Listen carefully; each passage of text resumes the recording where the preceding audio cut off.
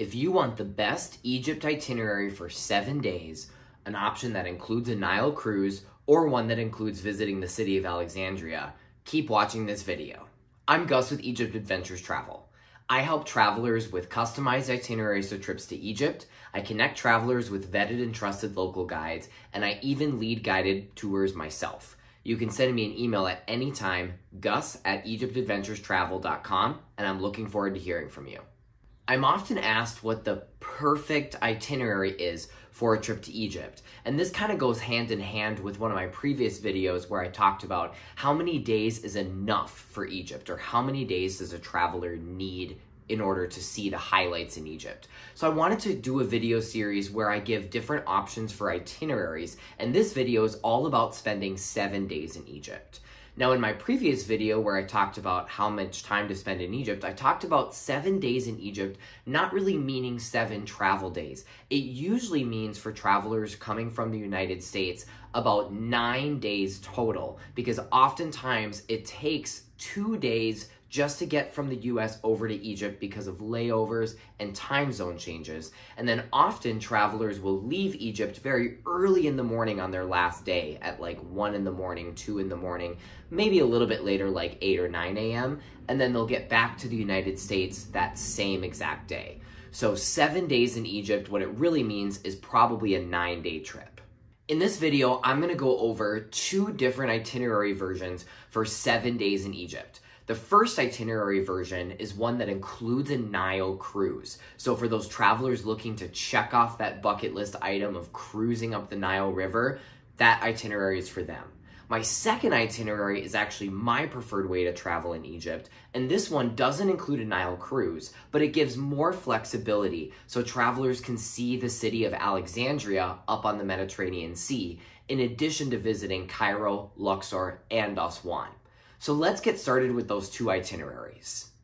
And a quick note, I'm going to have a blurb at the end of this video and also in the video description where I'll share how you can get these itineraries for free to help you plan your trip to Egypt. Now let's talk about the first 7-day itinerary I made that includes a Nile cruise. I had this itinerary start on a Monday, on April 3rd, just a fictional date that I chose, and I chose a fictional departure city of Minneapolis where I live.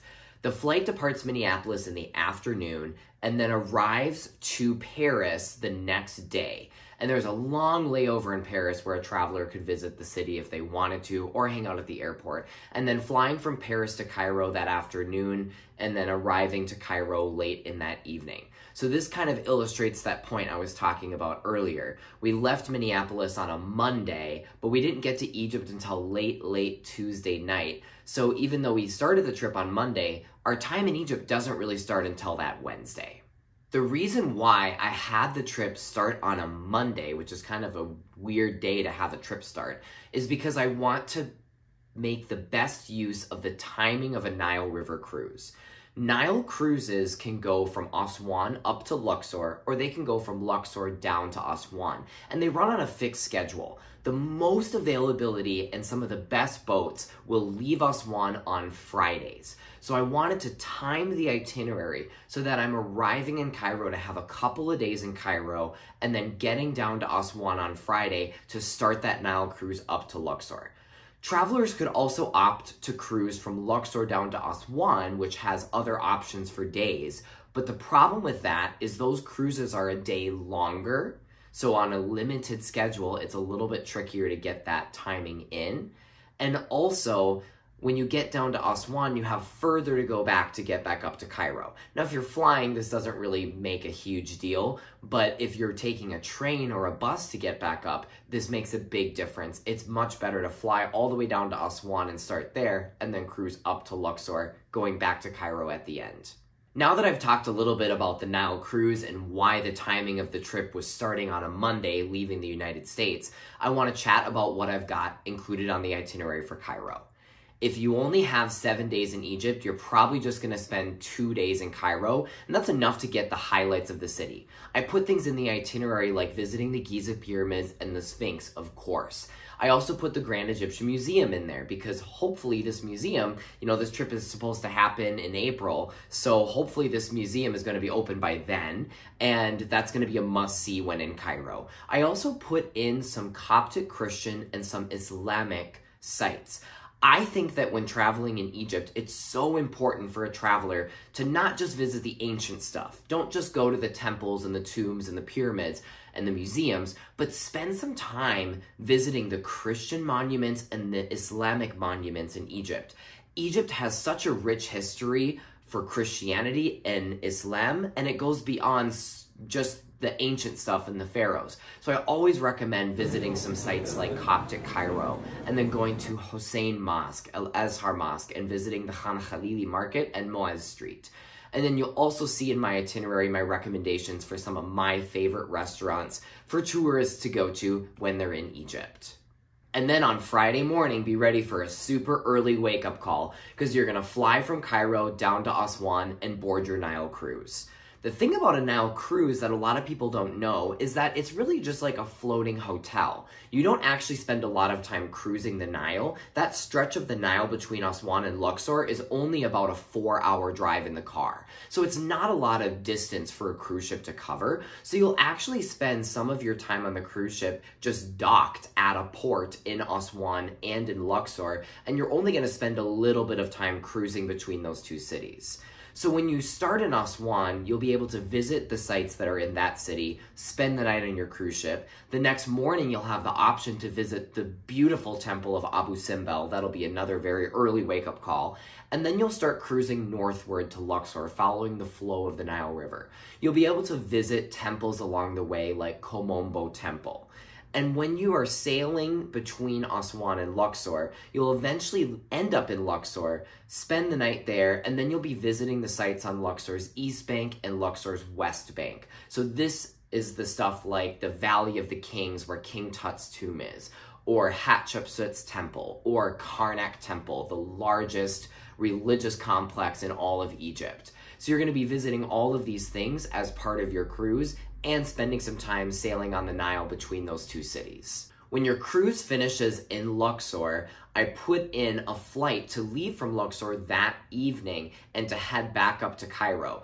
And then you'll notice that the flight from Cairo back to Minneapolis is really, really early in the morning at like 1 a.m. So travelers wouldn't even need to leave the airport. You would just get your baggage off the flight from Luxor to Cairo, maybe would need to switch terminals, get rechecked in, and get ready for your flight back to the United States. So I don't really recommend travelers spend just 7 days in Egypt because that's such a short amount of time. But if you've only got a limited amount of time and you want to do a Nile cruise and see the highlights in Cairo, this is the itinerary I would recommend.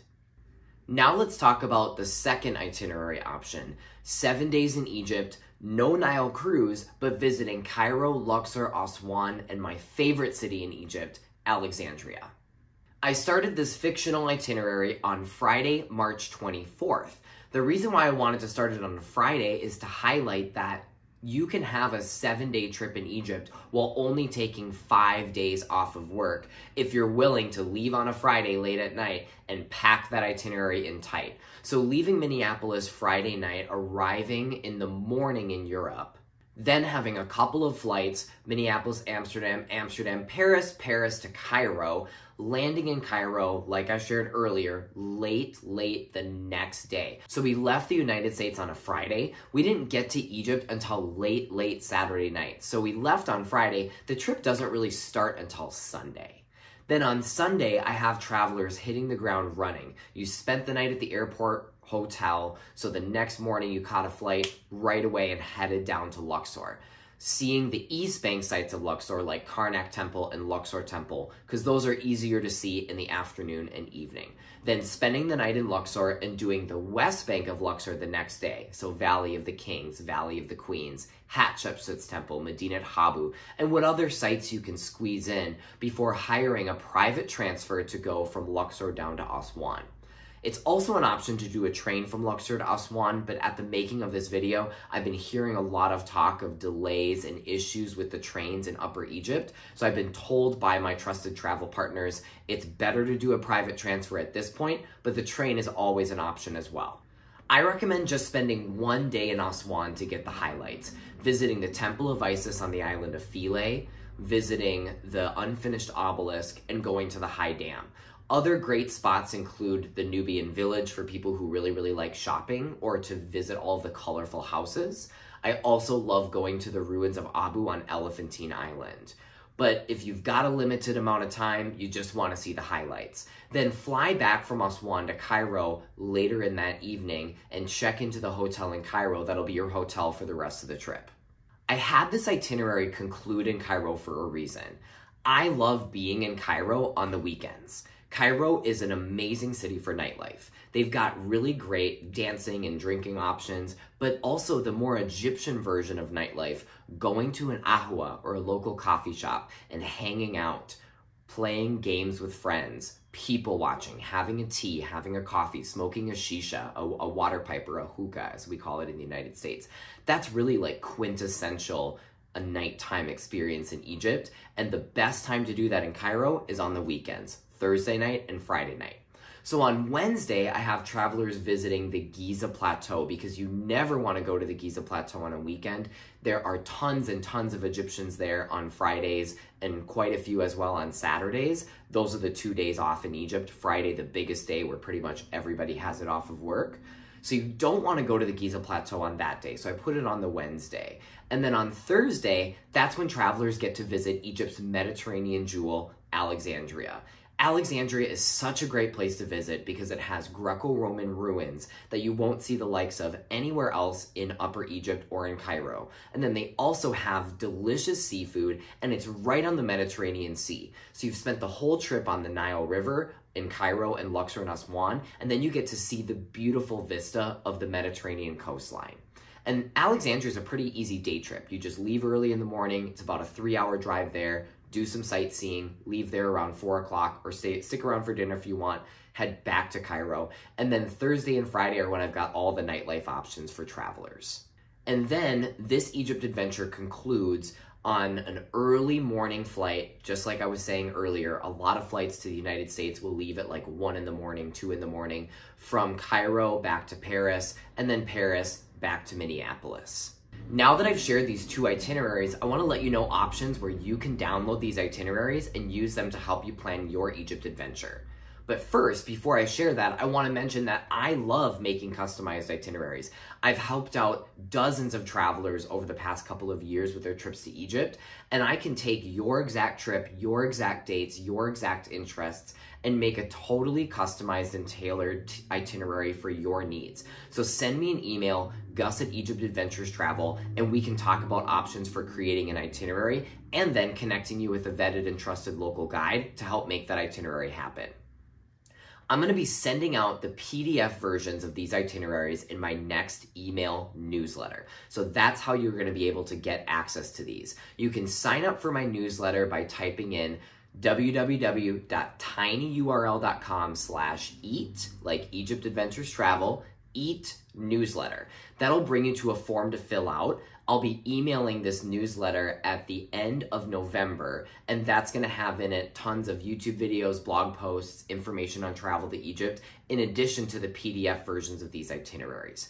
If you're watching this video late and you missed the chance, feel free to sign up for my newsletter anyway. I'm always going to be emailing every month great resources for travel to Egypt, and I plan on doing later on a 10-day itinerary version, so I'll be sending that out in my newsletter as well.